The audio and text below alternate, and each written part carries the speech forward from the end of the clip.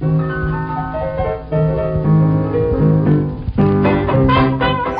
to Have Movies Will Game, the only podcast on the globe where we take you, our friendly listener, through the best and worst movies of yesterday and today, and then discuss ways that you can play them at your gaming table. In every episode, our intrepid hosts, Matthew, Dusty, and Nathaniel, will filibuster fondly over facts and feelings of your favorite films, and then get to the glorious gaming goodness, giving game masters great gimmicks on generating golden genius. Have Movies Will Game, brought to you through the electronic wonder of the internet. Now, let's start the show! Yeah, how y'all? How y'all? How y'all? Y'all is fine. Y'all? Yeah. How y'all? Y'all's all good? Howdy. Wine's already kicked in. I wish. I really wish. Are we doing this? Let's do this. I think we Let's are. do this. Yep. Yeah. It's been a while. Hi, everybody. I'm Matthew. And I'm Dusty. And I'm Nathaniel. And this week we have... Hi, my name's Laura.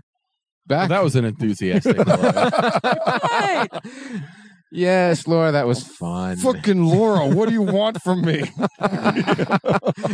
Gosh. And clearly, this is just a terrible movie. I mean, we all hated it, right? It was pretty bad. I was just joking. fucking love this movie. I don't know what you're talking about. Oh, hey, we're doing Goonies. Yeah. Yep. Yeah, I think you had to come to this movie as a child. For whatever reason, this movie never came on my radar as a kid. I was going to say, this was like your first time seeing this movie, right? Yeah, I watched it just before we did this podcast about 3 hours ago. And no, I mean... That was a nice pause. It's like early Home Alone with a party. I mean, it's not good. No, I disagree. That was an enthusiastic. It's Tell us more, Matthew. I want to know. Yes, please. All the human interactions were very unbelievable. I mean, It's a kid's movie. well, yeah, I got that, but It's a kid's movie from like 1983, so I mean, 85. yeah, it was still not great. Okay. I mean, it was pandering. I'm not a fan of adults don't understand movies to begin with. There was all kinds of like mild 80s sexism and racism. Mm-hmm. It was I understand that the 80s were a different time, but you know, I still It was all right, I guess. So you're going to be a curmudgeon on this whole... Oh, no, Matthew's podcast? being a curmudgeon. Something new is happening. No, I mean, it just, you literally had to have seen this when this was new and bright and wonderful, because it's not now. It's really not. It's really not that new and bright and wonderful. It's I have a significant amount of faded and nostalgic weird. love for this movie. I think I've seen this movie almost 20 times, most of those in the theater. I love it, but I'm very interested in hearing more about why you didn't like it and the things as we go through this. Yeah, that just there was no grabbing point. No grabbing Nurture point. or neuter? Nurture. I only smiled like twice during the movie, and that was in the beginning when one of our heroes was abusing the maid. Oh, that was amazing. Yeah. When he was terrifying the day worker. Okay, one of the best parts. So the kids are all in obviously in junior high at this point. Middle school. Yeah, junior high. It was called junior high where I grew up. Okay, it wasn't called middle school. I didn't have junior high. We had middle school. Yeah. It was called junior high. Yeah, Choya Junior High. We don't really have those up here. Oh, well, okay. Okay, middle school. All right, fine. Did you have high school? Yeah. So you had junior high. And then high school. The naming concept bothers me. I know, right? Right. Yeah, grade school. And junior high And ended then- at 9th, right? No, junior high was 7th and 8th grade. So that's strange because Let's I take know it people that British, and then gone you to have junior different high. forms. Yeah, we had kindergarten through 6, and then 7th and 8th as junior high, and then high school was 9 through 12. What? Yeah, 7th and 8th? Yeah. So Yeah, our 7th and 8th was junior high. my middle school was 6th through 8. You? Yep. Yeah. But I know people who have had a junior high, and 7th their junior through high 9th. was 7, 8, 9. Yeah. Yeah. Nope. Yeah. So everybody does it differently. Yeah. Where are you from? Well, born here, but I grew up in Phoenix. Okay, so you went to school in Phoenix. Yes. I went to school in Alabama. You, Outside Seattle. Laura? Portland, Here? Oregon. Portland, Oregon. Yeah. Mm-hmm. Fascinating. Anyway, So they're I mean, kids. I took Spanish in junior high. Like in 7th grade, it was required, but no one was that proficient at that age with it. So maybe he was just a better student than you are. I highly doubt that. He seemed that proficient smart. with what? Spanish. As a white kid in junior high. Too smart. Almost evil. Okay. Malevolent. Let's be honest. It's Astoria. There's not much going on there. That's true. Except for Kindergarten Cop. And that's 80s Astoria. Having been to Astoria recently, Nothing's changed. It's bigger. It's bigger, but nothing really has changed. It's still a coastal town. Yeah. I haven't been there in a couple of years. I understand it's boring as shit. Yeah. Yep. Unless you're a vacationer or you own a vacation home. Yeah, and the only thing to do in town is to deal with vacationers. It's or to go in Goonies obnoxious. tours. Yeah. Which apparently the owner of the house is like, fuck you, go away. They I know, put right? tarps on the windows. Yeah, they put tarps over the whole house pretty much. Okay, right? so that's one of those properties that you own for a reason. Oh, that's fantastic because the whole movie was to... Sorry. The whole All right, Siri. premise of the movie was to Audiobook. save the house, and it ruined the house. That makes me happy. Well, it's like those people that move into a hip neighborhood in town. They want to move right next door to their bar. Their Goonies favorite bar. gentrification. And then they have a kid, and then they call and complain to the cops about how loud the bar is. I'm like, you moved here for a reason. You bought the Goonies house for a reason. Come on. Don't be a curmudgeon. I think at the point in which they bought the house, it wasn't a complete cult classic. It was a classic, but it hadn't hit that cult level where everyone's, oh God, it's 30 years. We have to go see the house again. Let's play I'm wondering if it's the same people that have owned it for a longer, if it's changed hands a lot. I think it's changed I hands don't know several about times. classic. I mean, Never-Ending Story is a classic. Labyrinth is a classic. Goonies is a classic. Why? I will fight Goonies you is a outside. classic. Why? You can fight me here, Goonies is boy. a classic you just never saw until today. Yeah. But why? So- Where's So when the you're love? 70, Why? when you're 70, it'll be a classic for you. Why? Why Pirates. do you love It's going to it be so a much? classic hate film. There's better pirate movies. Hook was a better pirate movie. Why? Where's Hook your was- love? Hook was from the 90s. This is an 80s. There's pirate. 5 years difference. Yes. Where's the love, though? I mean, was it just where it hit you? Was it kids overcoming all obstacles despite what the adults do? Where's the 'Cause it was magic? just for me, it was just one of those movies that I grew up with. It's just kids on an adventure. Yeah. It's I kids on saw an bad adventure. movies growing up, and they weren't a cult classic. Flight of the Navigator was shit. Okay, did you hold on? Did you ever see Monster Squad? Oh, that No. movie sucks. Okay, What? hold on. See, Monster Squad, I saw it as a kid and I loved it. Most people I know that saw it as adults are like, oh, I want to see why. And they're like, this is awful. And I understand why. It's not a good movie, but it's fun. Remember when we went And it's back got and some did Transformers? good lines. Yeah, okay. I'll agree with you that the monster movie, Monster Squad, is fun. I just have a knee-jerk PTSD reaction to it because my ex-girlfriend loved it and made me watch it 20 times. So now I'm like, no, get that piece of shit out of my viewing range. But it's a kids on an adventure movie. Yeah. And of the time, the Goonies was the kids on an adventure movie. Can you think of any others that are of that level? Stand By Me. That's not kids on an adventure. That's Kids on an ruining adventure. their childhood with I would say PTSD. most movies are aimed at that demographic or that kids on an adventure. Sandlot. Oh, yeah. Sandlot. That's an adventure Yep. movie that's with kids. Yeah. And yeah. It's And there's the prequel to Home Alone. I could give two shits. There's a prequel? Yeah, it's called The Goonies. Oh, God. No. Look, we make up all these little clever traps. No, because it was kind of like booby traps. Goonies was basically, to me, was like running my first few D&D sessions on my own. I'm so sorry. I was 10. No, I was E.T. Kids on an 85. Adventure. So Yeah. I Did you was like E.T.? 8 years Yes. old. But when did you see it? The era that you guys saw it, but that's Okay. not a pandering. I can go back and see it today, and it's still technically a good movie. Nope. I can't do it. E.T. sucks. Said it. You guys are great. Okay, I'm not going to push you on it. I think. Oh, this is yeah, I fascinating. can I can get pushed. I mean, it's just it's not good. Objectively, it's not a good movie. Which is odd because it's a Richard Donner film. What's a Richard Donner? Richard Donner is like Superman, the original Superman. Also movie. not a good movie. Okay, I'm with you on that. I didn't like the original Superman. Superman 2 is where it's at. Okay, I'll agree with that. Yeah, all right. Superman 1, where he turns the planet back in time by going around what it. the hell? It was also, but I can see the internal logic because nothing would work in the Goonies. I mean, those kids are dead. Those kids are dead. And this movie was written by Chris Columbus, who wrote the first few Harry Potter movies, among others. Well, which it's aren't good the to best see of the he's series. grown. And then because if this is his roots, he's done better. And then Spielberg, produced by Spielberg. Yeah. So, and that we don't need to talk about. Who makes a cameo in the Cyndi Lauper video for the song? Yeah. Also, this movie was basically a Cyndi Lauper video montage.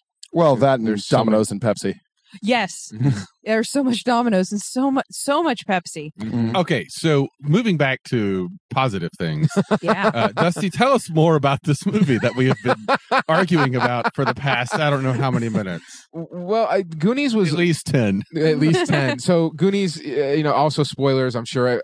Unlike Matthew, who've already seen it up until today. Vader is Luke's father. Just in case there are spoilers.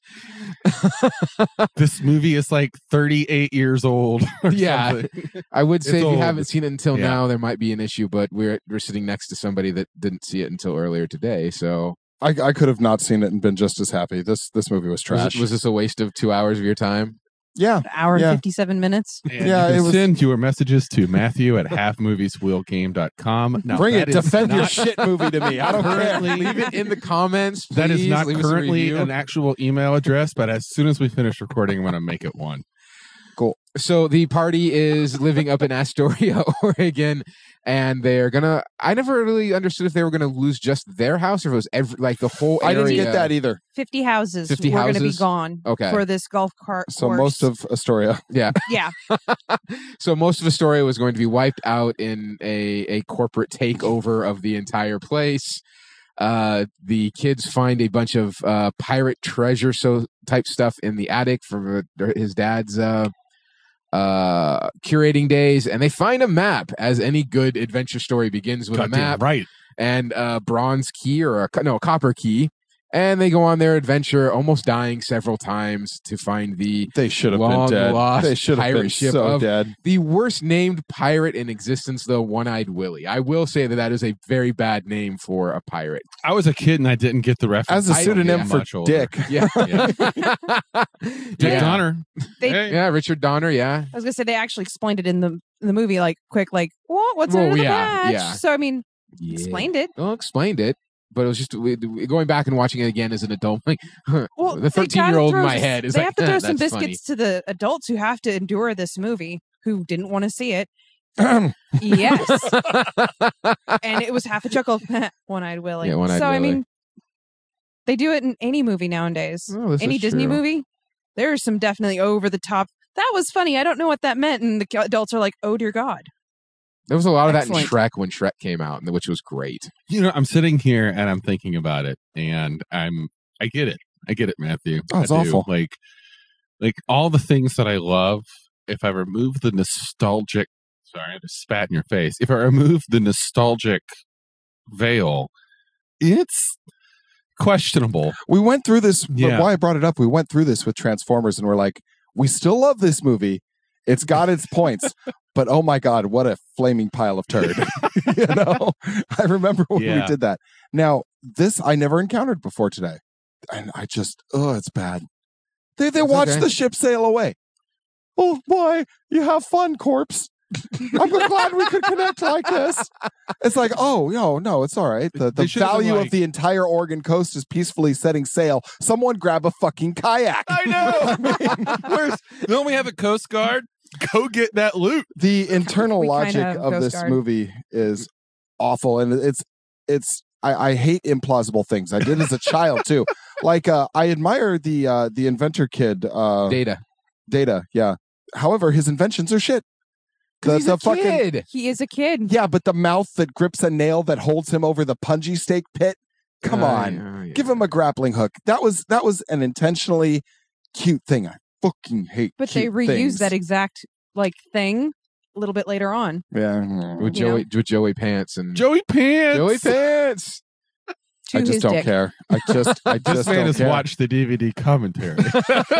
No, actually, he was here in town a few years ago for Rose City Comic Con, Oh, and he had a big panel in the big room, and he said he made comment that a lot of people have problems pronouncing his last name, so everybody just calls him Joey Pants. So No, it was bleh. the whole time after seeing The Matrix, I'm like, oh, so you turn into Cypher. You're that pissed off because you didn't get the gold.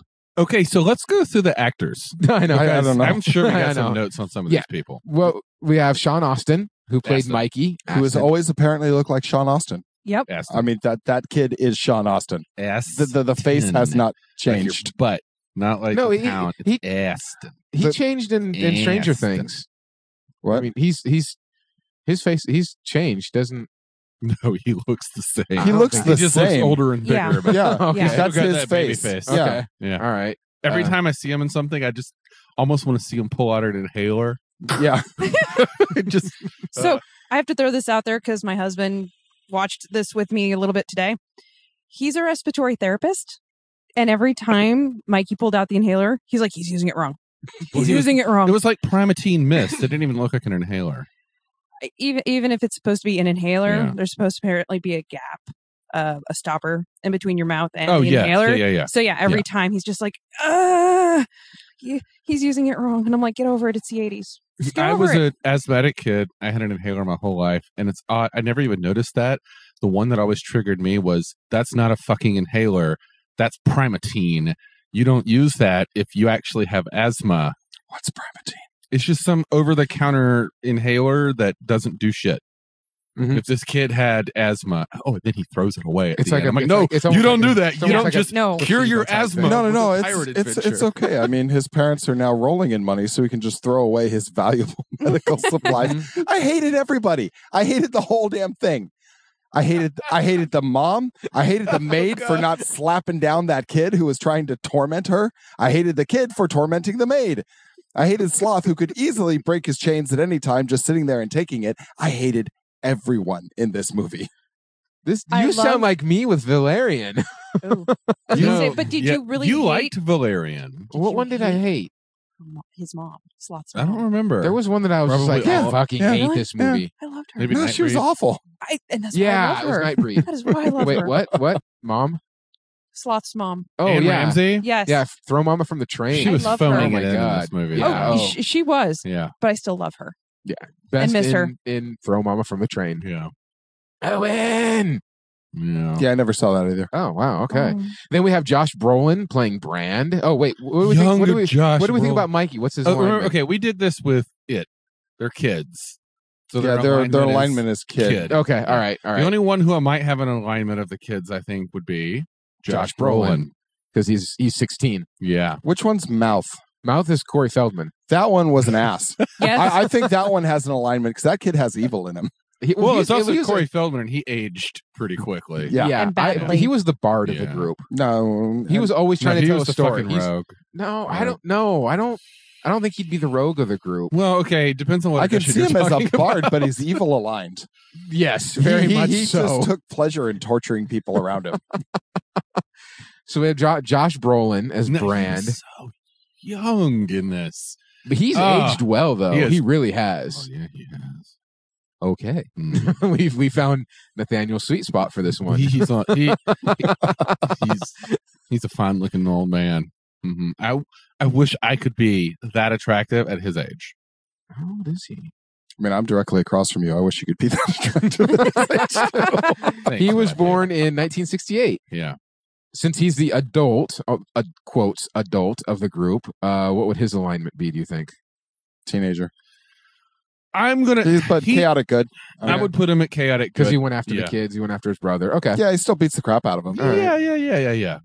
Chaotic good. He seemed to value. Well, I don't know. He was all about doing what he was told. Well, not only that, but I mean, he stole that bicycle right from under that little girl. That's- and oh, then that was destroyed awesome. it. That was great. He didn't. That was something even as a kid. I said, why didn't you just air up your tires again? Oh, that was Kea Hui Kwan's niece. Okay. Yeah. But yeah, I mean, I just watched the special. Okay, by the way, Dusty, Mhm. if you haven't watched the DVD commentary, Mhm. it's a whole separate side thing Mhm. but it's a full panel of all of the actors in the 2001. Yeah. Talking about the movie while they're watching it, and it keep cutting back and forth. Is funniest. Yeah, Corey fucking Feldman thing ever. tried to completely steal the spotlight on that whole thing. No, he did an okay job. They all did a good, I think, but it was really good. It was hilarious. But to bring it back, I don't think, now that I think about it, he may not necessarily be good. I mean, you don't mug a little girl and be good. Like, if you were a paladin in the old school paladin, you would lose your powers for that shit. You're also a teenager. You make some bad decisions here and there. I think for the most part, he was good. Okay. It's a neighbor's bike. He'd probably bring it back if he could. Yeah, if it wasn't I think destroyed. it got left down in the ravine. Yeah. That he launched off of. Oh, so are any of you cyclists? No. No. No, Right. but I know that de-airing a tire like that that's not how you do it.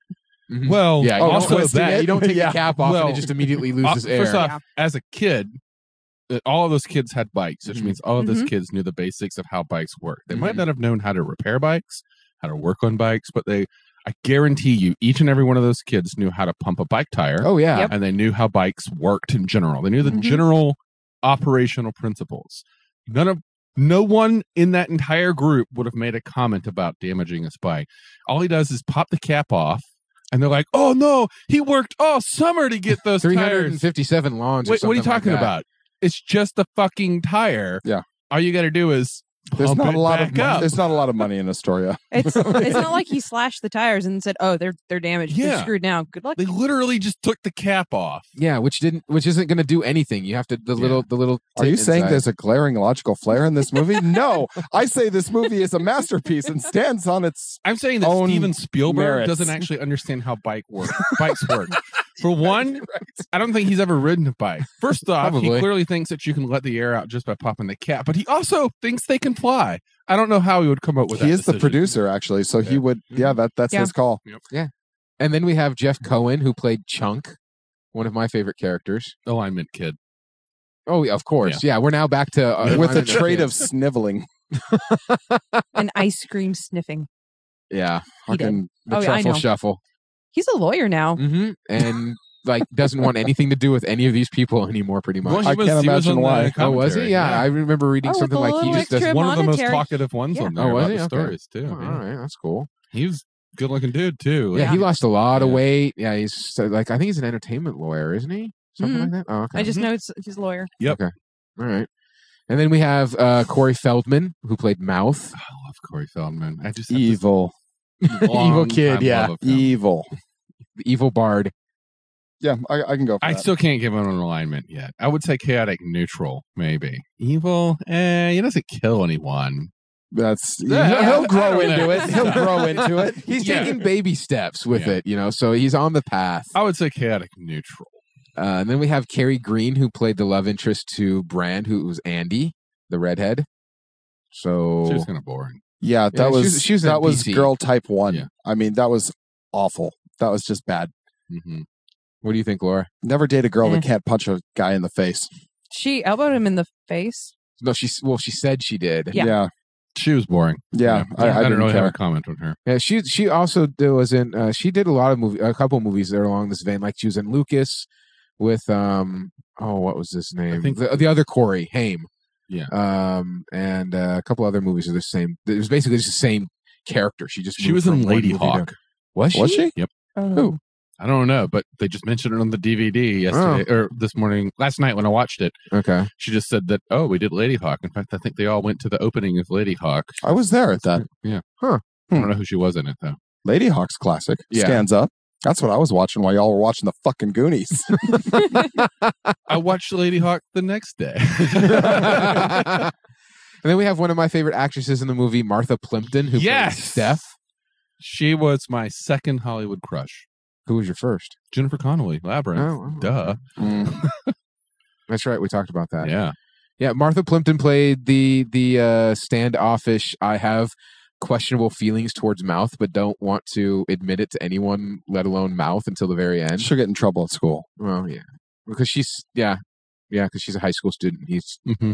middle school. I think there's laws about that. 3 years Mhm. in Oregon. How much is it in Astoria? I don't want to go there. We're going to lose our Astorian demographic. Oh, no. All one of you. Then Jonathan Kekwan as Data. I swear to God, I've seen this kid in other things. Yeah, he's in Indiana Jones. Yeah, he played Short Round. But something else. Something else as an adult. Okay, let's Like he has very recognizable Indiana Jones cheek. Short Round's Revenge. No, he let's has. see. It's. I think I've seen him somewhere recently. He was in an X-Men movie. There it is. I think. Yeah, No, he was miscellaneous crew in X-Men. Oh, Jet Li's the one. that might be it. I love that movie. Red Pirate, Encino Man with Also love that movie. Brendan. Come at me, bro. I actually kind of like Encino Man. He played an episode of Tales from the Crypt. Okay, then no. Yeah. Okay. Next. Carry on. All right. Next. Then we have John Matuzak, who played Sloth, who was a football player for I think it was the Raiders. I do like him. He yelled well. Oh, like, yeah. There were some good heart-wrenching yells that came out of him. He was basically chewing the scenery with his 5 words of dialogue. He was really good in this. I will say that. I like that performance. Well, he's been in a few other movies. He was in North Dallas 40. He was also in The Ice Pirates from 1984. One Crazy Summer. That was a good movie too. Yeah. Ice Pirates. Oh yeah. Yeah, I love that movie. The conveyor belt with the dick chopping. Good He was stuff. fun. Sloth was fun. And he to me was like one of the most quotable characters. Like, Yeah. hey, old guy. Yeah. Baby, Ruth. We still always use "Hey, you guys." Yeah. Which is the thing. Like, hey, you guys. I wonder how much of that is a Pacific Northwest / Oregon thing. Like if I'm you go from to Alabama. Okay. Were you Alabaman at this time? I was in Alabama standing in until I was in my 19. Yeah. Oh, okay. Yeah. So I guess it does translate. Kids coming at it now, I don't understand why this movie is so loved. It's kids from the hood Mm-hmm. in the 80s on bikes on an adventure. And I think it's like one of the reasons why a lot of people like. I don't know. I think you like Stranger Things. Stranger right? Things. Yeah, I'd love to see them like, dumped into that. Yeah, Yeah. because Stranger Things basically took everything from the Goonies, E.T. I mean, if you look at Barb from Stranger Things, it's Steph from It's Steph. It's Steph Absolutely. from the Goonies. We were watching it last night. We couldn't remember her name. We just kept calling her Barb. So a buddy of mine does these games online. And I've mentioned this guy before. I mentioned him in the Big Trouble in Little China episode. Mm-hmm. He does these Savage Worlds themes games. And one of the ones that he did was Goonies versus Aliens. Oh wow! Oh All the wow! kids My in the money's on Goonies my money's on the xenomorphs. trying to solve a mystery with the aliens. Oh my god! I want to play it so badly. Then we go into Robert Davi, who played Jake, one of the Fratellis, the one that was singing the Italian songs. He is a trained operatic singer. Yeah, Yeah, it's a Yeah, good okay. voice. yeah. Well, one of my best friends, his mom is from Italy and like knows him personally. So I kept expecting this Clockwork Orange thing to happen, where he's like, "I'm sick, kick in the rain." There's That this would've been line great. in the commentary where they're going through that scene where they first meet the Fratellis in the house. And Davi comes out and he's all serious and he's talking to him like everything's going on. And then Martha Plimpton's like, Davi just believes all of this is real. So we were dying because I can totally see it. He's that kind of guy. yeah, he played a villain in one of the Bond movies. In one of the I think he was the villain in License to Kill with Timothy Dalton. I think he was the bad guy. So he was in a movie called The Sorcerer's Apprentice where he played a wizard and some kid moved in next door to him and learned magic from Was him. that the Nick Cage one that came out a No. few years ago? No. Oh, okay. And it was really bad. It was just a kid learns magic kind of movie. Okay. The I only saw reason that in House of Cards. the only reason I know this movie is because it was on a double DVD set with a movie that I had never seen until a couple years ago. And that movie was called Beastmaster. Oh, Beastmaster's And- great. Beastmaster was the worst fucking movie I think I'd ever seen. I didn't grow up with it. The whole time I'm like, what the fuck is this? Oh yeah, that's one you have to grow You up with. We have went on Yeah. we all went of on them. we went on vacation. here, don't you? I have Deathstalker. Oh, 1 excuse through me. 4 You're on right. there. Okay. But- sorry, they're interchangeable after a certain point. Yeah, we went on this vacation to the coast, and the hotel that we stay at every year has a selection of DVD rentals that you can rent. So, and we had brought this, and we watched it, and we're like, these are both awful movies. So we snuck downstairs and put the DVD set into the rack of rental movies, hoping that nobody would ever find it. apparently somebody found it because it's gone the next time we went, but Or they just threw it out. they just threw it out because they're terrible movies. Or someone was watching it at that exact moment. You made someone's vacation. They went, oh my God, it's Beastmaster. It's Beastmaster. Oh, with Kodo and Podo, the ferrets. Those were the only redeeming qualities of that movie, were the ferrets. I liked the vampire-esque monsters that they opened up their arms and they had like the wings and they wrapped their prey around it and they like ate them. They were cool, but it was so like, okay, I would have. And Rip It didn't Torn. make any sense. Rip Torn as a bad guy. Come on. With like a fang dangling from his earring. Yeah, it was bad. It was a terrible movie. It was great. Come on. It was a cheap Goonies is better. bargain store Oh my Conan God, the hands Barbarian. down. Bargain store Conan the Barbarian. Oh. No, this movie was trash. I'm sorry. It's trash. It's awful. None of you can. Kids are smarter. Oh yeah, they are. Than you jokingly make them. Kids are Yeah, actually I know they fairly are. intelligent little sponges. Sometimes. And well, yeah, you're not wrong. But I mean, this level of idiocy would have just gotten these kids killed in like the first 20 minutes. And I don't. I would rather see them overcoming the same obstacles, but like, Are you familiar? actually doing it? Are you familiar with the hallucination Grease theory? No. So the theory that the movie Grease Oh, I know this is one. a hallucination that starts at the very beginning of the movie, where he rescues her from the water. Mm-hmm. Well, the theory is that she actually dies, and the entire rest of the movie is a hallucination that ends with a flying car, which is Going her into heaven. going into heaven. I think people need to get outside more. I think perhaps Goonies is a hallucination, because what happens is the kids all get on those bikes and then they all go down the hill and then they all actually accidentally ride off the hill. Or a semi So they're comes. all dying. Or I a wish semi the- comes and I runs wish them the over, semi came. and they're hallucinating all of this. Yeah, Bran dies when he goes launching off of the. Yep. Goes into the launching ravine. right off. Yeah. Okay, I can see It that. would've made a Pennywise better comes story. up out of one of those coastal storm drains and it's like, "Welcome to my domain, kids." Storm drains. That's cute that they would have those down there. No, yeah. I went Have any of to you actually been to Astoria? yeah. Okay. I went to Waldport, and once I was stuck in Waldport because the fire department had both ends of 101 blocked off. Nobody could enter or leave because the storm drains were on fire. Yep. Remember that? Oh my God. I was like, all right, well, I'm going to go to the one bar in this town. And then I'm going to go across the street to the one Chinese food place. And that's how I spent my day in Waldport. How was the one Chinese place? It was delicious. Oh, okay. Wow. It was actually quite amazing. All right. Who else do we have? And then we have Joey Pants, who played Francis. What was a Francis? That was the one with the toupee that was always getting beat up by Oh, the. right. His whole joke Yeah. was toupee. Yeah.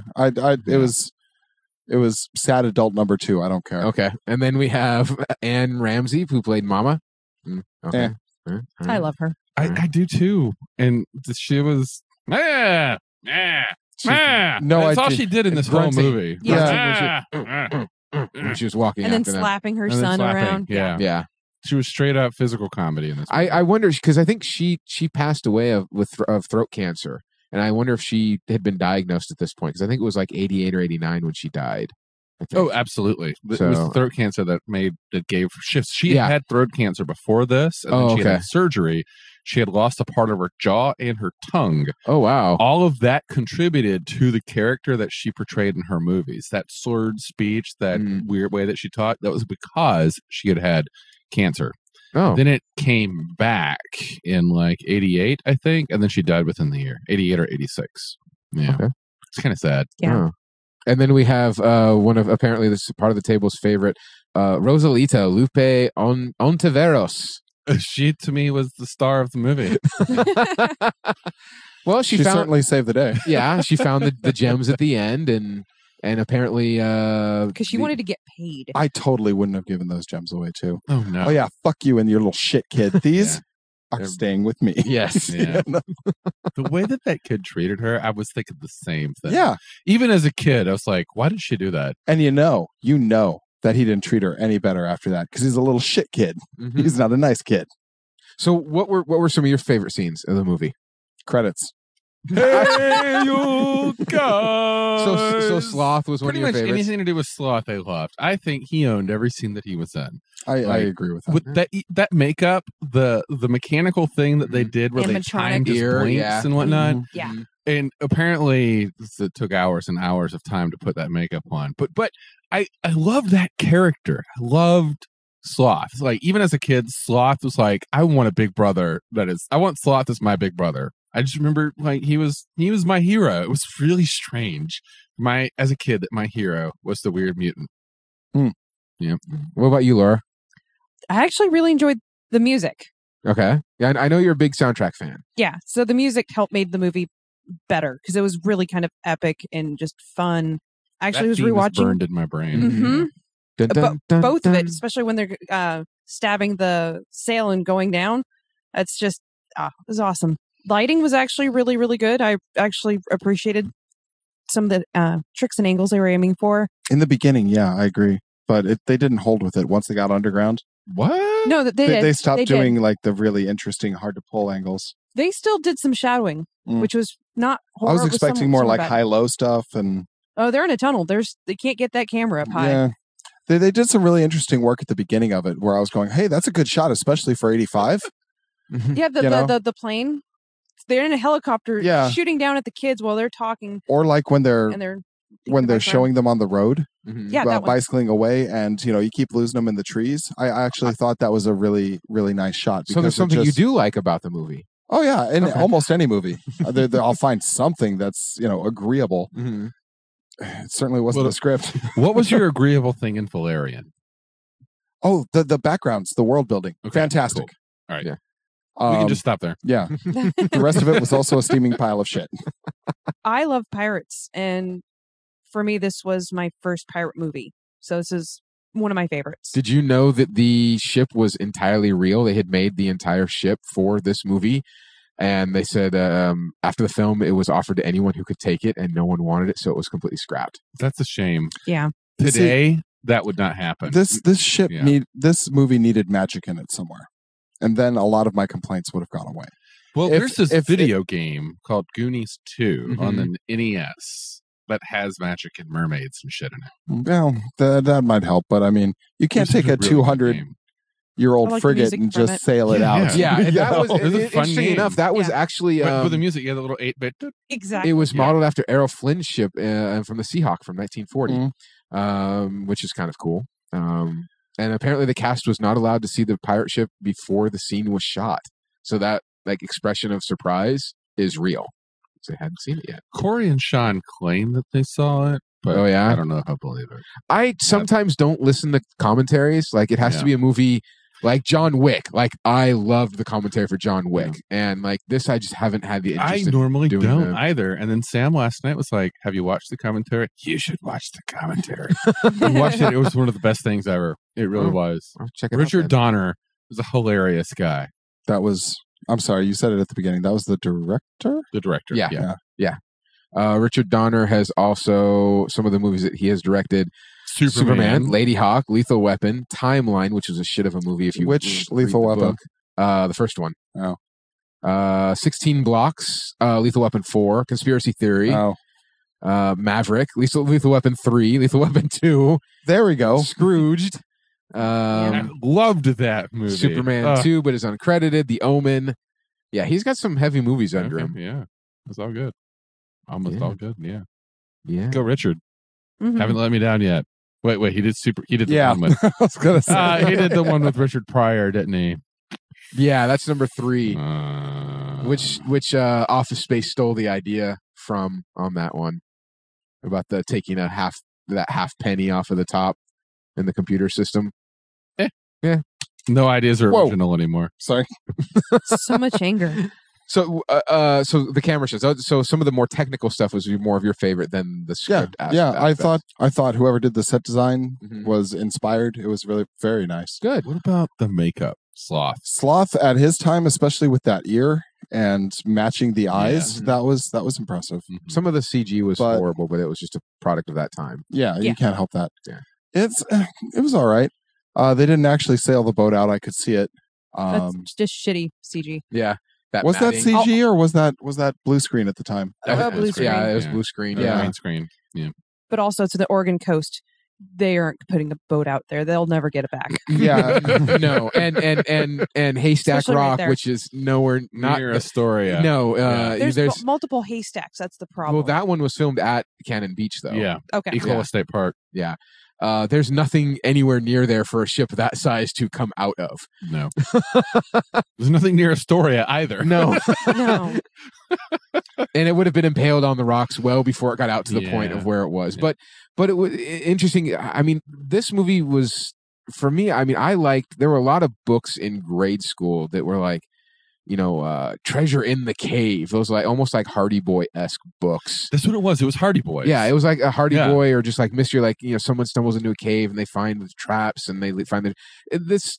I had a huge thing for those types of books. Did you ever And- read a series of books called The Three Investigators? Yeah, I think so. Yeah. I remember Jupiter something. I something. don't remember. I Just the title sounds really Yeah. familiar. I was reading Heinlein and the Stainless Steel Rat at 7. I mean, I think I skipped over this I'm part of sorry. my childhood. I think you did. It seems that's like it, sad. yeah. Because I didn't really You skipped come over fun. I didn't come to Heinlein until I don't was know that I 13 or 14. did. No, he has a whole series of juvenile books, like Have Spaceship Will Travel, and Did that he do are Potty actually. Cane of Mars? Yeah. Okay. I read that one. I think I was like Do you 10. say potty cane? Yeah, that's how I remember pronouncing it as a kid. Oh, it's adorable. That's not how you say it, but How do you say it then? pod cane. Podcane. Yeah, I was always Potty Potty Cane. Podekane, I think, right? Tell Potty cane. Elon, the first poop on Mars. This shit's got to happen. Anyway, no, I mean, it's just. The slip and slide part was cool for me. The water slide where they got to Yeah, the I hope ship. all those barbs were made of foam. Oh, I know Because that. One actor sits up, and man, are you getting an insurance claim? According to the director, after the actors went home, they would turn the slides on and go down it themselves. They should. Yeah. They Yeah, I better. would too. It's like Kevin Spielberg and all of them would just go for slide rides. One of the traps that I never really liked, even as a kid, sitting there in the theater and watching it, was the piano, the organ trap, where you had Yeah, how is the air compressed? I didn't care about. I didn't have any thought about that. No, my problem with it was when the block wall started coming down when they got the organ right. Why didn't Brand just like jump onto it and use his body weight to pull the rest of the way down? He would have fallen and died. That's why. Why were they afraid of the falling rocks formerly when the Fratellis just walked around them? These are questions that are best not answered. And looking at that piano area, apparently that chasm was hundreds of feet deep, which was interesting to see. Yeah, how? Like right next know. to the ocean? How does that work? Because groundwater. It made no sense. There the whole were movie made no sense. I admit, going back and rewatching even as an adult multiple times, Rope doesn't last 200 there years. are some things. It's like, okay, but I enjoy the movie. But it's booby traps. Yeah. Booty traps. That's what I said. Booty traps. You never had a love for booby traps? Yeah, Booby traps are like the- actual working ones. Yeah. Yeah, but pirate booby traps. Also, they didn't kill shit. I also didn't understand the boulder that killed Chester Copperpot. Where Yeah. did it go? Yeah. Huh? Where did it go? No. Why was that the only one that dropped Because he hit that one that Yeah, but Yeah. Sean Austin's Mikey pulled up the cord and all of them then dropped. because So he there were tripped two. all of it. There's a magical resetting mechanism. Unless the stone detects that there's a body under it, in which case it lasts forever. I mean, just this fucking movie, man. Like the continuity, the guy who was thinking out the continuity just packed up and went home in disgust. I want no part of this. I'm an artist. I'm gone. Fuck you. No, tell us how you really feel. I really like you're feel holding fuck back you. So you feel that Spielberg and Donner failed you on Yeah. this movie. No, it's not like they owe me anything. I just think that even good people put out garbage sometimes. I honestly knew this would happen. Like, I just, Yeah. when you said Well, that you had never seen you've sat through a couple of these with me, and you know I Yeah. like fucking. I like overcoming logic. The things have to have an internal consistency. And this is just, and then we'll do this. Why? Because it's cool, but it wouldn't work. Who cares? Yeah. No, I still love this movie. Now, if it becomes a magical universe or a supernatural universe, Mhm. that's fine because poof, magic made it happen. But this isn't magic. This is supposed to be like these kids in reality, our reality, find this thing. Mhm. And it doesn't work. It's stupid. It's dumb. I hate it. I hate it so much. What about the Indiana Jones movies? Do you like those? Because they're ridiculously unrealistic. Oh yeah, Okay. Yeah, but there's mysticism in them. there's There is. magic.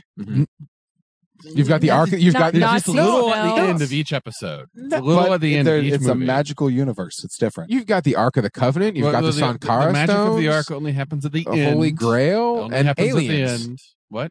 And aliens. Okay, That I don't know what you're talking What movie about. is that? I haven't. I'm only True. talking about the True. 3 Indiana It was a Jones fan. movies It was a that fan. exists. It was a kind of sort of good fan film. It was a kind of sort of good fan film.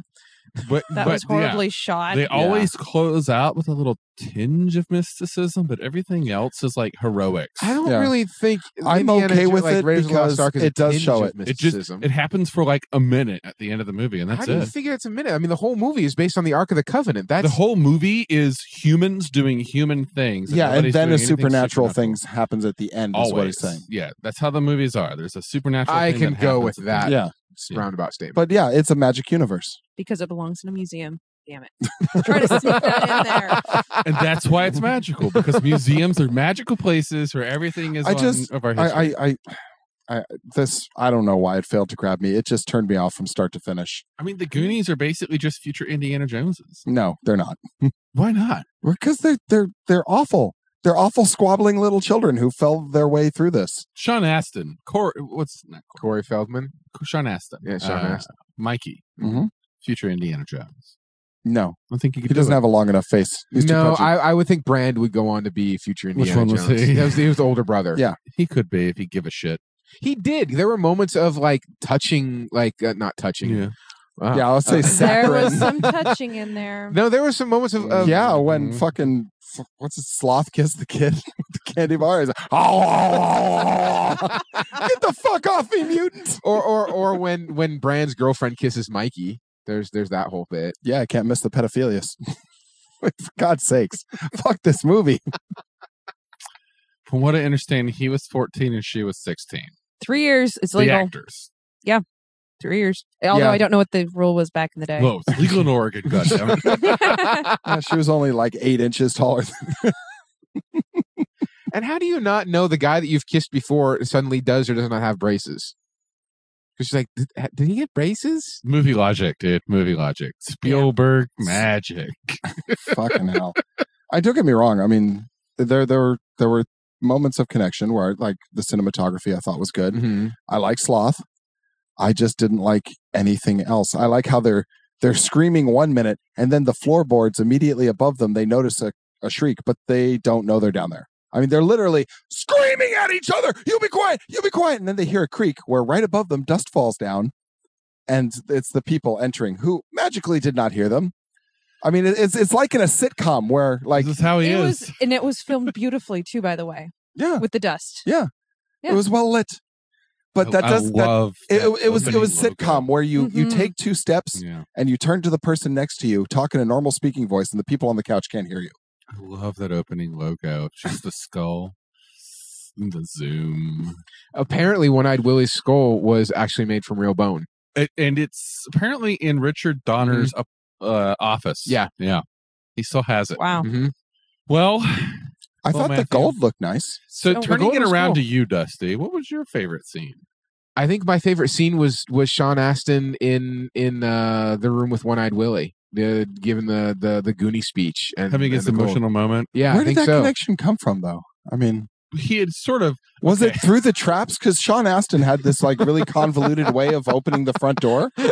Like, is that where he felt this connection to him? throughout I the don't know. commentary, all of the cast are talking about Sean like he's a murderous little child, leading them all into his network of traps. They're like, wow, we're being led by this psychotic child. What's happening here?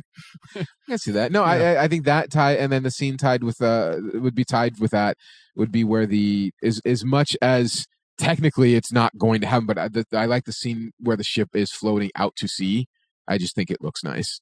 Although It's it wouldn't, cool. although a ship that old, the wood would not have lasted. Oh, Anywhere not near only that, there's no long. one at the fucking helm. Yeah. It hits the first roller, it turns sideways, and oh, hey, look, the gold's in about 3 feet of water. Let's go get it. This is true. Mm-hmm. I also did like all the skeletons that were stabbed, and like the one guy at the helm with the daggers in his eyes. Yeah, the set design was fantastic. Oh yeah, the set design was beautiful. Did you see that wonderful octopus, Yes. Matthew? Yeah, I'm glad you missed that one. Yeah, the original cut was there's an octopus that plays with attacks the kids. Like I've never seen tentacle that one. porn kind of way. No, Or what's not- going on here? Not Scene. There's an octopus in the Yeah. water, Mhm. and it's Because apparently awful. 16's. Which Yeah. explains why Data actually said, and then there was an There was octopus. octopus. Yeah, I Yeah. was wondering about that. I was like, is he just making there shit was a up? huge- Yeah. there was a big scene with an octopus, and I think attacking the girls and going after and trying to keep them So down it underwater. was tentacle. Apparently, yes. What are you shaking your head at? Don't judge me. Oh, why? I don't know. I mean, you can like whatever you like. I mean, when you it's just like religion. If you get indoctrinated into it young enough, you'll like anything. It's like silly. Star Wars, yeah. What did you just say? so yeah. Well, that's the Goonies. I don't really know if we're gonna have any more than Matthew's negativity here. What, Laura? Laura? I actually have a story. Please. So I actually worked with one of the actors from the Goonies. 2003. Which one? I actually looked up his name because I don't remember. I just remember him dying on set every night. Kurt Hansen. He was the dad who was like, "Oh, sign the papers, sign the papers." I worked with him. He worked on Fahrenheit 451 Oh yeah, at Mount Hood Community College long time ago. a good story, incidentally. Yeah, Ray Bradbury actually gave Tobias Anderson blessings to do the show. And then Multnomah Library did a huge thing with it, and it just was a huge show. And he was one of the actors I actually got to help and work with a little bit, which was really nifty. Cool. He was the guy that was that wanted to hand the papers off then, right? That Mhm. guy, yeah. Yeah. Is your dad home? No. Is your mommy home? Yeah. That one. That was him. Okay. Oh, to get us all diapers or something like that. Yep, that's my tiny microscopic story. Nice. I got to actually work with him. And yeah, he died on set every night, and then he dragged himself off set, dust himself off, and I'm like, nice job. Good job. I got nothing else. I didn't like this it. movie. There's I- nothing but hate. Yeah, I don't normally come like I was prepared with Valerian. I was surprised Mhm. by how much I didn't like this Besson movie that I really should have liked. It's sci-fi. Mhm. It has an interesting premise. On paper, I should have liked it. Mhm. This has pirates. Mhm. It has hunting. On paper, I should have liked this, but I have not experienced this level of in a very long time.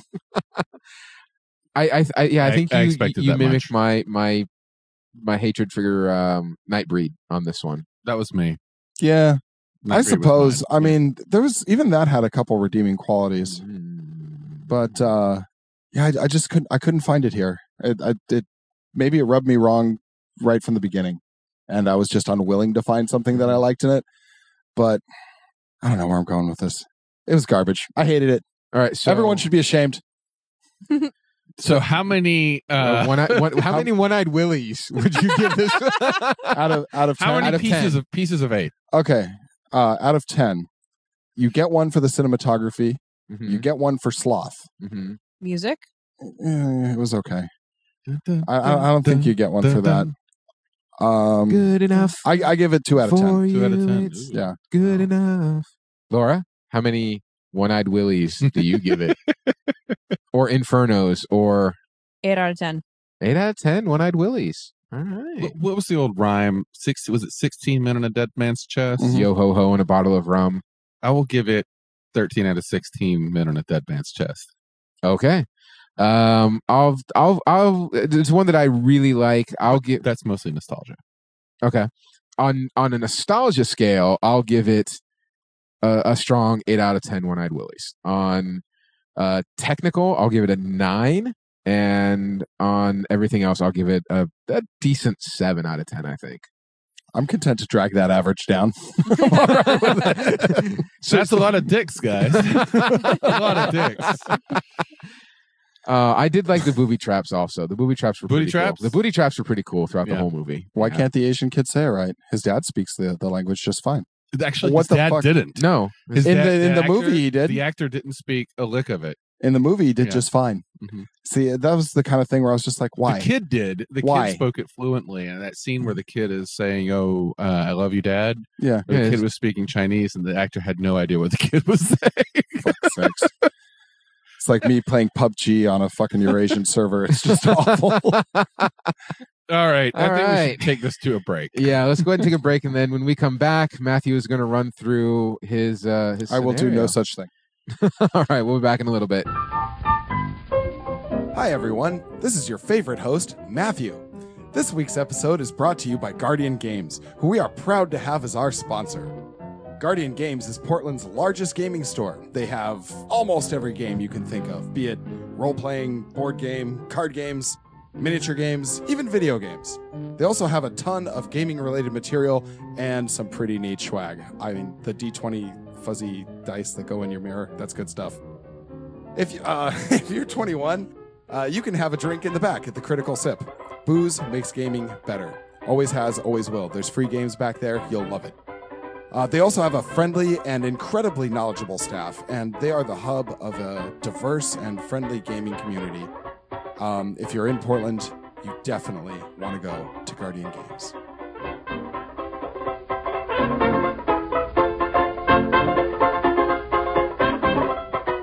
So as you can probably tell, there were a few things I didn't like about this movie. A few moments that slightly didn't connect with me. I don't think I quite got that impression. I'm surprised. Maybe Regale us again with how I'll much try you and didn't express like myself better. However, I do think this has a lot of gaming potential because it starts with a group. Ends with a group. Thank you for bringing up the timeline, Dusty. I'll be sure to return the favor in a future podcast.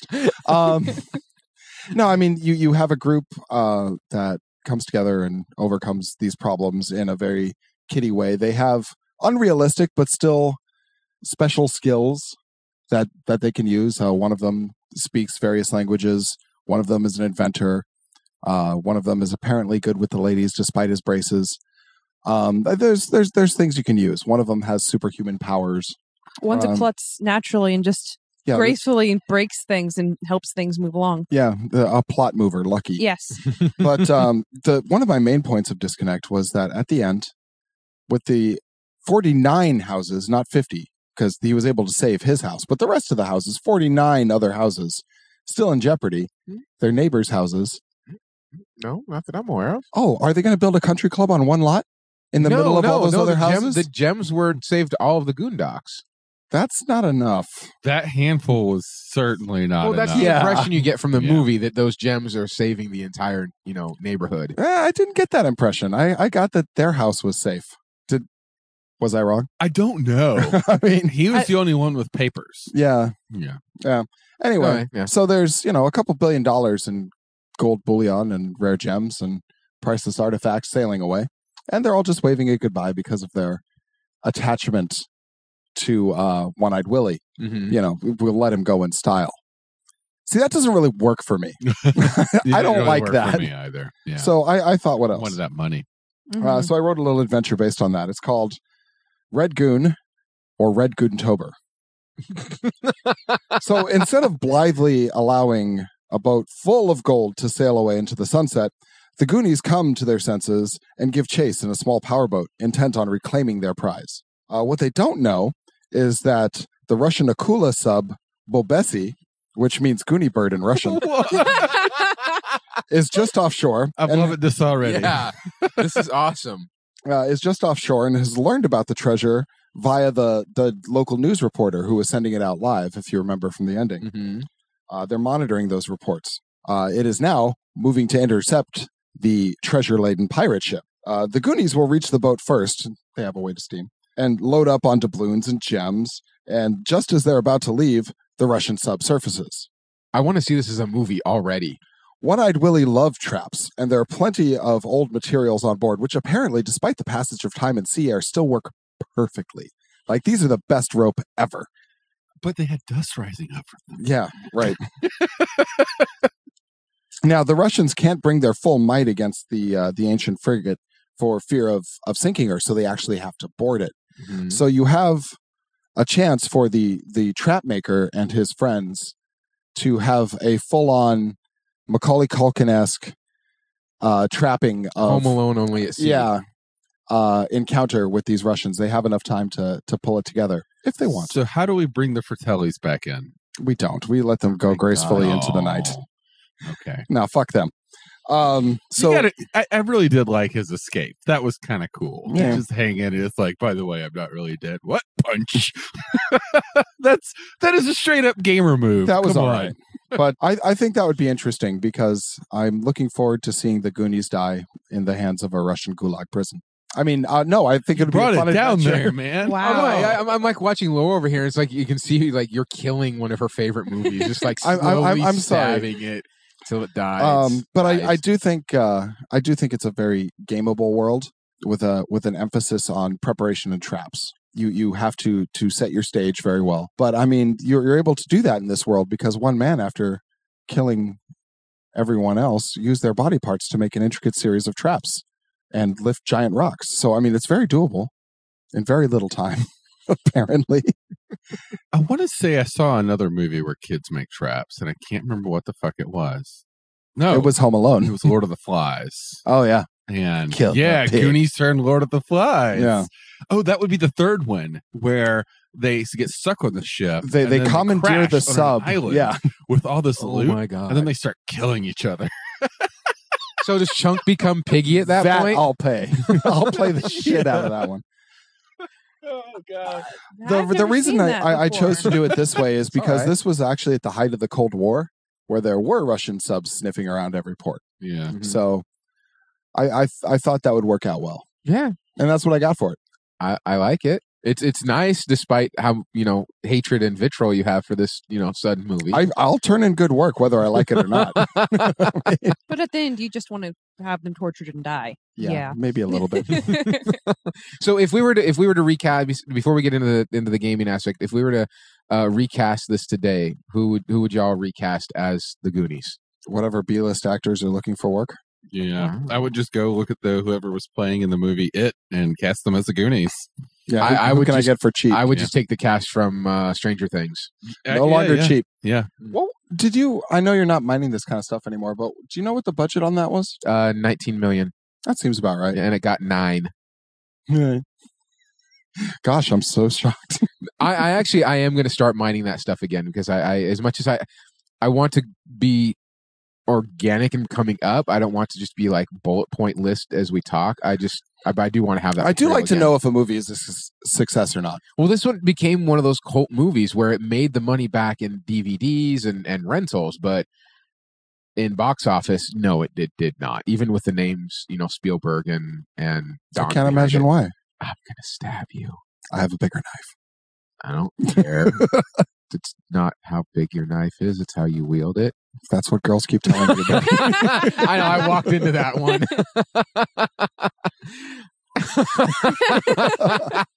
You can borrow my knife. It's a big one, apparently. So this episode, this whole thing is going in the gag reel. If we're going to game this, Yeah. I don't think it needs to be a skill-based system because the kids didn't really have any skill. Each one of them had like their thing, and that was it. Like, I'm the science kid. You basically really just have a fucking index card that says, I'm the science kid, and that's your character sheet. And but my shit fails all the time. So there is, we talked about this on the It episode about how difficult it is to play kids. Playing kids in a game, if you're going to play a serious game, it's a lot tougher. If you're going to play a completely unrealistic, fantastical, physics-breaking adventure like Goonies, then you don't really have to think about it so hard. You can really just do anything. And role-playing advice is very simple. Just, go wild. These kids were basically written by adults, so they were doing unrealistic things. So this wasn't really a logically child-driven movie. Like you mentioned Stand By Me. Like Stand By Me was a movie that was definitely more about kids reacting the way that kids would react to, Agreed. to severe stimuli in their lives. Whereas this was, okay, this crazy thing is happening. Let's go on an adventure! Woo! And with that, you don't really need to think about it so much. Any of us could just sit down and play a game like this. Oh, I'm a 13-year-old. I'm going on an adventure. Okay, cool. I don't really need to get deep. into my child brain or anything for the fucking Goonies. It's called the Goonies. I mean, it sounds like highbrow cinema to me with that name. So with something like this, I would think that we wouldn't really have the same issues that we had with it, dealing with child trauma. You know, the kids never got hurt. No, there was no trauma in this movie at all. Trauma. There were 2 guns, and they were only ever used for like special effects. I don't think anyone ever shot a gun at a kid. No, they did. Yeah, the Fratellis shot at them going up through to the piano scene. They got shot. Well, the Italian opera singer shot it in the air, and then Joey Pants shot it at them. He raised it, and then they moved, and then he went, "Damn!" He fired it. No, he got shot at Data. No. Data was shot at. It was just like near his head. Really? Yeah. He had to. I remember duck seeing for it. one last night when I was watching it, specifically when that platform was going up, and one of the Fratellis is raising the gun, and he's about to fire, and the platform goes up. Yeah, and he pulls his gun away. Yeah, but before that, when they were on the just before they crossed the log, when he slipped and hit his junk really hard, he pointed the gun at Data and fired it, and it almost hit him in the head. Well, we all remember Spielberg was all about guns and kids because E.T.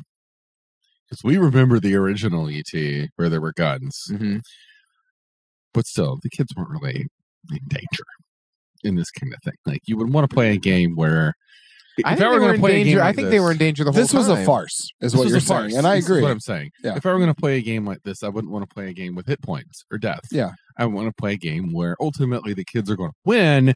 It simply matters how well you win. Or the kids might lose, but losing doesn't involve death or suffering, or you might get a scrape. Oh, I got a boo-boo. Yeah. But you won't get anything that you won't get lose tied up in the basement. Yeah. But you'll get tied up in the basement. That's a negative consequence of something. But Chunk was going to lose like his hand. No, he wasn't. He came pretty damn close. But he wasn't. What saved him was the bats. The blender. What saved him were the bats coming out of the fireplace. That's something that you narrate that way. You know that that's never going to happen. Okay, let me start over. There's a game called Apocalypse World, and I've mentioned it before. Now, Apocalypse World is a really fucking cool system where you have 2 6-sided dice. First off, the game master never rolls dice. It's always on the players because the players bring their own consequences. The consequences are always based on the character's actions. You roll 2 dice. You add them together. If it is 6 or lower, like this, then you're fucked. The GM just gets to say what happens. There's no limit to what the GM can do. It's all in the fiction that you have established. If you have a 7 to 9, you get some, but you give some. You get a passing victory, but you also lose something in the process. And finally, if you get a 10 or higher, overwhelming success, you get everything that you wanted and then some. But the stakes are whatever you agree them to be. For a game like this, you're going to come to it knowing that you're never going to get your hand cut off. Now, you might Chunk rolled a 6, and he got put in a situation, but the end result of that situation wasn't that he got his hand cut off. It was that he got tied up in the basement. It would have been a better movie if he did. Blood comes shooting out of the hole. Chunk falls back screaming, and Matthew's interest in the movie gradually returns. I mean... Yeah, but then we have that whole dark conversation that we had with it, where it was kids in danger, and we all felt bad about it. It's a little different than Goonies. Yeah. I mean, Chunk got to hang out with the corpse for a while. Yeah. That's fucked up. Chunk kept fucking up. I wanted to know the story behind the corpse. I didn't care. Probably a policeman that was, or investigator looking for them. There was a story behind him, and I don't remember it now that you bring it up, but I remember some time ago, I was like, who the fuck is this corpse? And then I paused it and looked it up, and it's like, oh yeah, they mention, or there's like a news article or something. I think he was like an informant or somebody that came looking for them prior and found them at the house. And that's why they were trying to pack up and get out of the house. Oh, okay. Again, it's Spielberg magic. It doesn't always have to make sense. Yeah. Rough. Anyway. For a game like this, I would want to do something where it's less about like what your skills say you can do and more about creative explanation of things. Like, all right, cool. Well, you rolled a 7. So unfortunately, you do trigger the trap, but there's just enough time for your group to get away. And it grabs your coat. And it grabs your coat. Oh, well, you rolled a set. They keep rolling in the middle right there because they keep having to give and they keep having to get a little bit for every step that they take forward. There's another step. That's an interesting mechanic for movies because it explains a lot. Like when he's going 35 miles an hour on a kid's bike, he just loses the bike. He rolled good enough not to die and have all his skin and bones scraped away.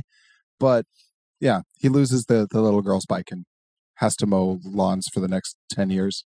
Because apparently inner tubes take, 300 houses? 370 some. Yeah. Yeah. So he'll be mowing lawns for the rest of his life, but he gets to live. When inner tubes even then were like, what, $5 per? Yeah. Or less. It was less. Yeah.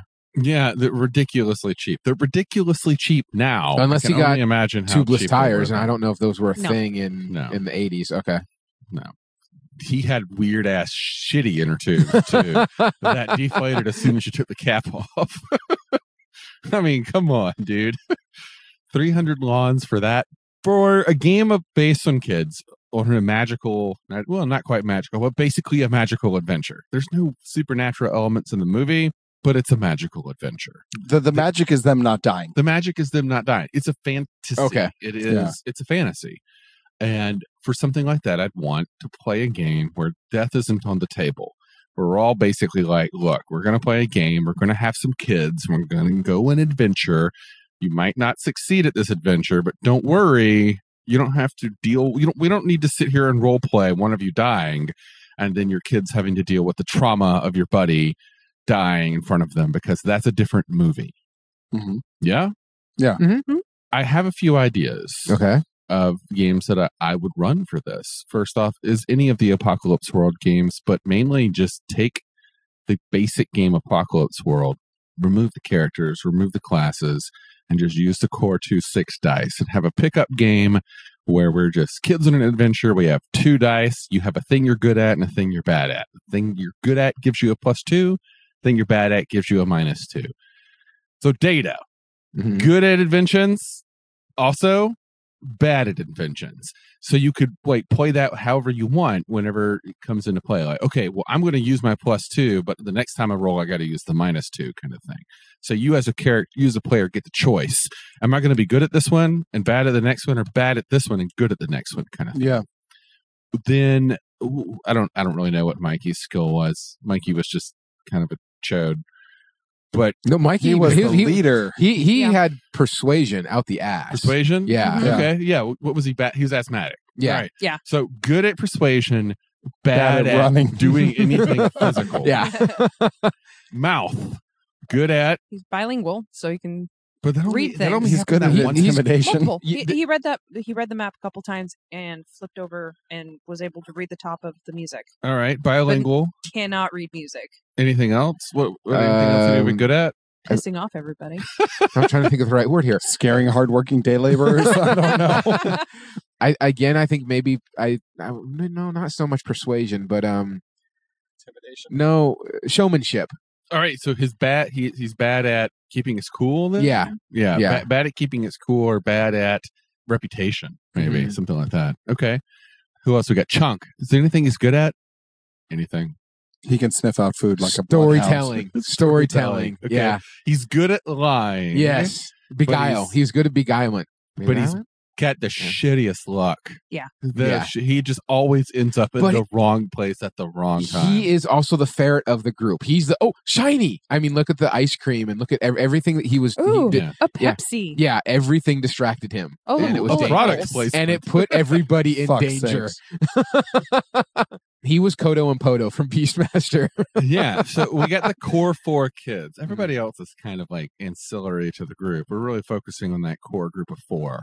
And each one of them would have a thing that they're good at, a thing that they're bad at, and we just go from there. And you just take 2 dice, start playing. GM doesn't ever have to roll any dice. The GM's like, all right, this thing is happening, roll your dice. And you roll 10 or higher. Something really good and better happens, and that creates story. 7 to 9, something good happens, but something bad happens, and that creates story. And then finally roll a 6 or less, something terrible happens, and that creates story. And you have a game that runs itself. Yeah, I like that mechanic. Mm-hmm. There's another game that I'm going to mention because I kickstarted it. It is literally called Kids on Bikes. I think you've mentioned this one before.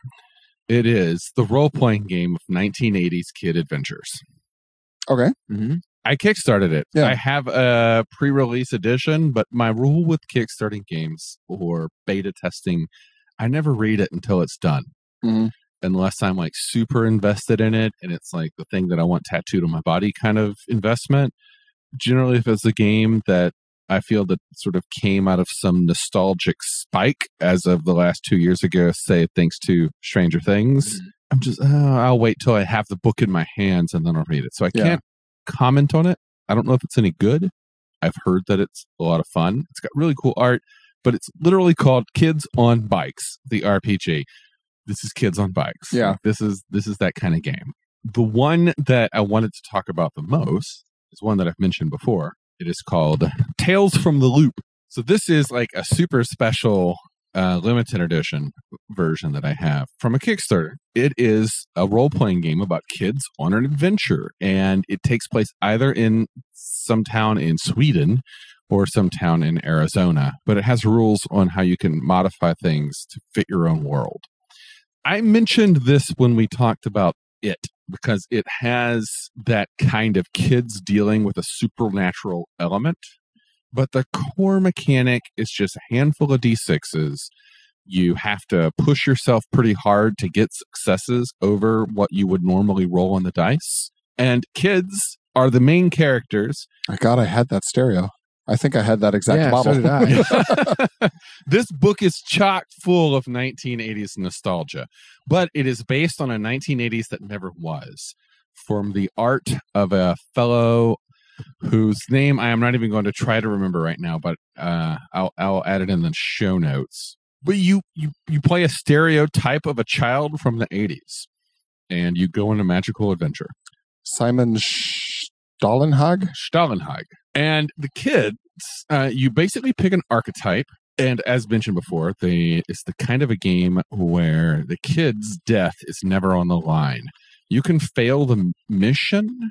Oh, yeah. So here we go. We got the bookworm. We have the computer geek, and this is the 1980s computer geek. I saw that. Massive Commodore.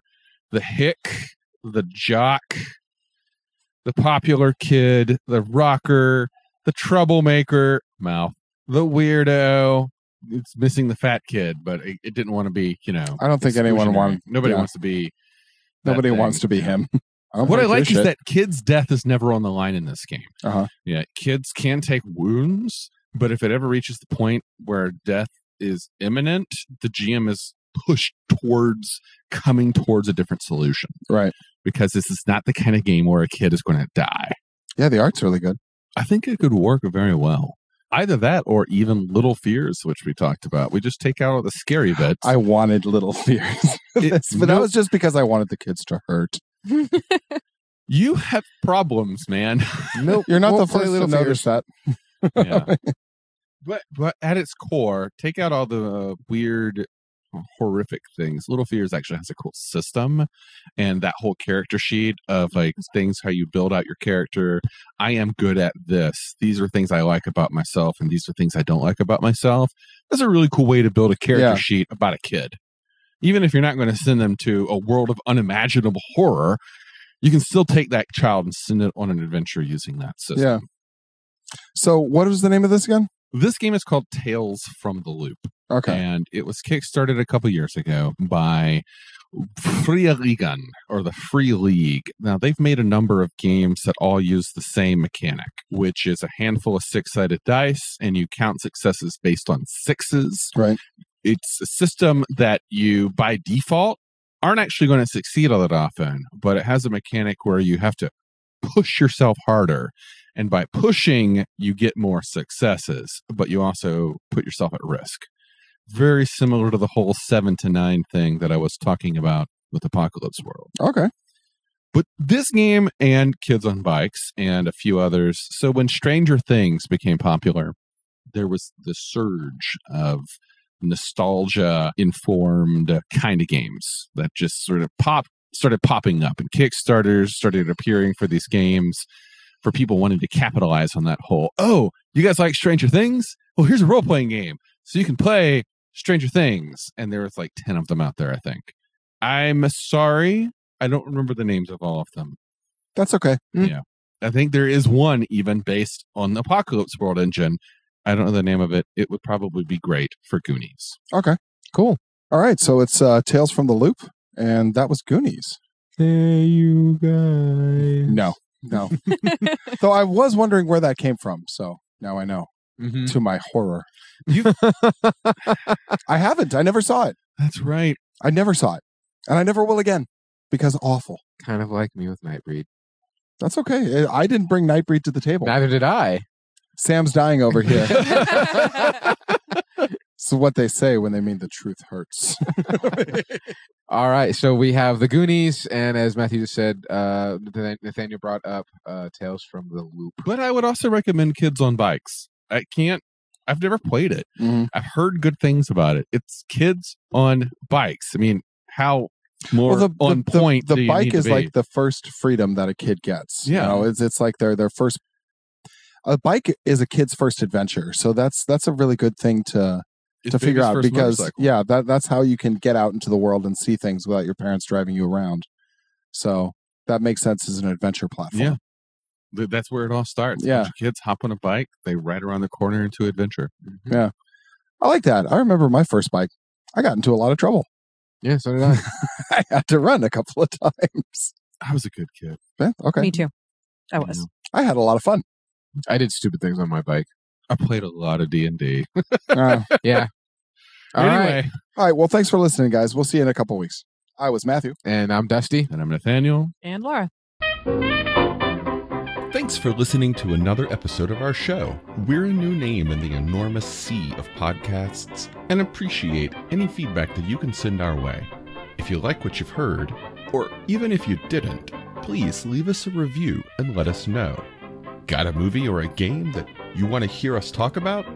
Drop us a comment on our website at havemovieswillgame.com or hit us up on any of the usual social networks. We'd love to hear from you. The opening theme music is Rock and Gravel by Sid Valentine's Patent Leather Kids, part of the public domain and found on publicdomain4u.com. Opening narration is provided by Isaac Scher. Have Movies Will Game is distributed under Creative Commons Attribution, Non-Commercial, No Derivatives. Thanks for listening, and we'll catch you again next week.